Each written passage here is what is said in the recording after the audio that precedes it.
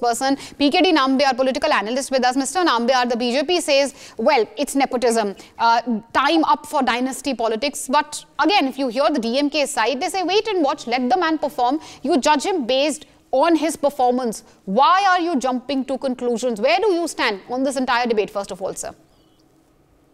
मेरे पापा मुख्यमंत्री थे, मैं मुख्यमंत्री हूँ, मेरा बेटा मंत्री है और बाद में मुख्यमंत्री बनेंगे, एंड उसके बाद उसका बेटा मुख्यमंत्री बनेगा. This is all about a private limited company. It's a family affair. The politics in Tamil Nadu, the government in Tamil Nadu is all about a family dynasty.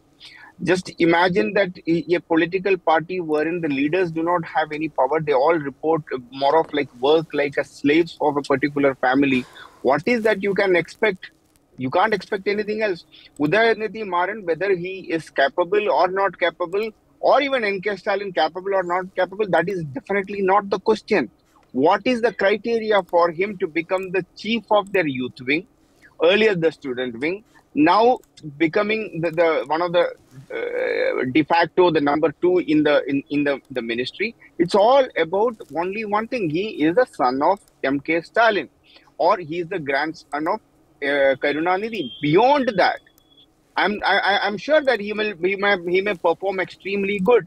But then so has so many other DMK leaders who have committed their life or given their social life, political life to the party for maybe for 30 years, 40 years and 50 years. So I think it was all well known to all of us that in the kind of comments which I have heard that from the last 2 years, 1.5, 2 years, why he was not joined the ministry.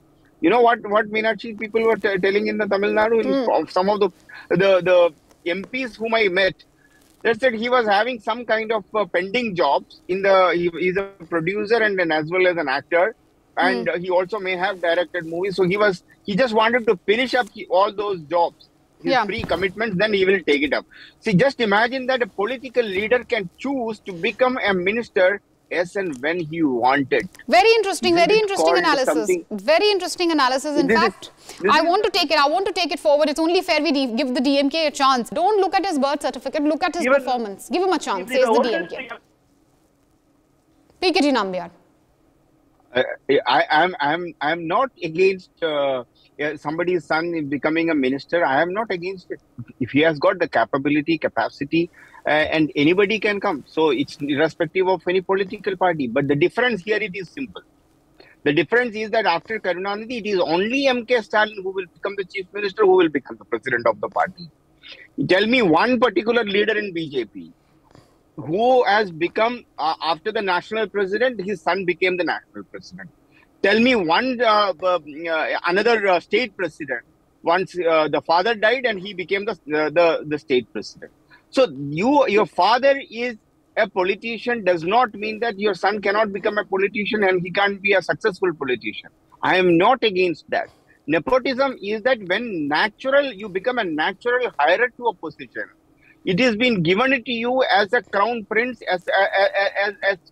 in your plate, and people are waiting. Sir, aap aiye, wait. That he is the crown prince. He is the one who will be. It's so well known to people. His credentials. He's not proven his credentials. So he's not done enough on the ground, and it's a little early, you say, for him to 24 to the same as well. As of now, I thank all the guests who joined us on this extremely riveting discussion. It's a